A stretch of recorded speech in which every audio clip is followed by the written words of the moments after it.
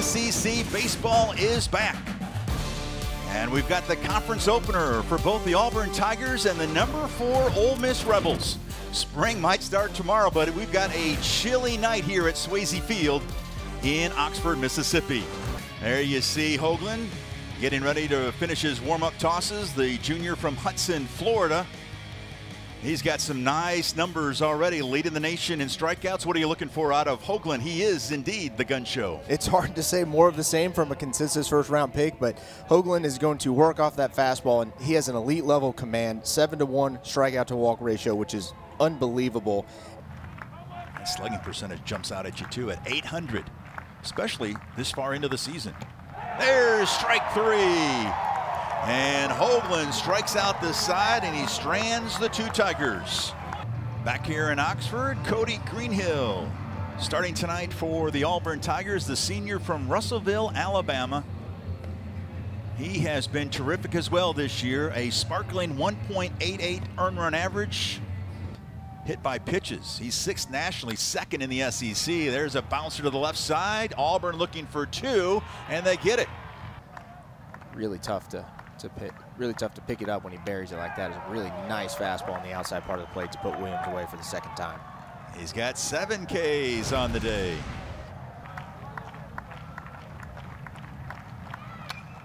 Bouncer up the middle. Gonzalez behind the bag will take care of Howell and the Tigers. Gonzalez struck out looking to end the second inning. And Gonzalez sends one deep to right, and making the catch was Bryson Ware. He stole a home run. Just monster numbers out of Stephen Williams. 9 home runs away from top 10 in program history. And a wave and a miss. Another strikeout for Gunnar Hoagland. That's number 10. There's a liner to left, a base hit for Chantier, just the second hit of the night for Ole Miss against Greenhill.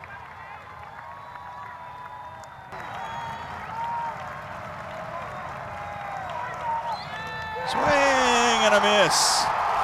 Hoagland strikes out the side. Butch Thompson as a pitcher at Amory High School. And there's a smash to right field, and that's going to get past the right fielder Ware. Extra bases for Dunhurst. They will hold Elko at third. And the Rebels with their first extra base hit of the night against Cody Greenhill. And Williams sends one to Plumlee. And Plumlee will take care of Williams. And another 0 on the scoreboard. And here's Joseph Gonzalez. Butch Thompson going to Gonzalez, who's making his 8th appearance of the season. Still no decisions. Got a nice ERA of 2.61.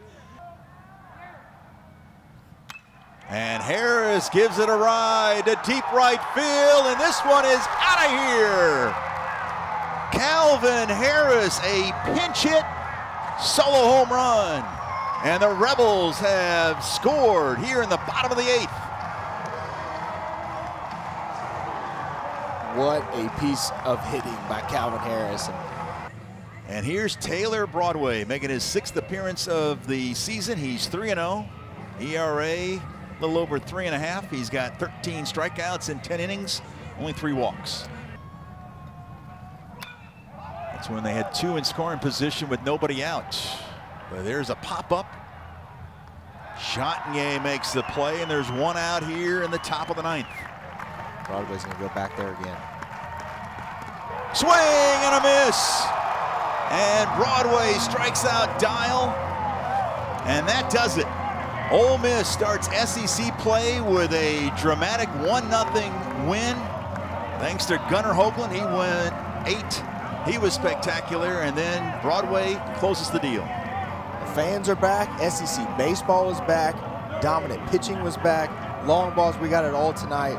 What a treat that game was to open SEC play in the 21 season. And so Calvin Harris, the first Rebel to hit a pinch hit home run since Kevin Graham on March 6th last year against Princeton, and that was the difference. And with that, we will put a bow on our coverage here tonight. So for Matt McLaughlin, I'm Will Kohlmeyer saying so long from Oxford.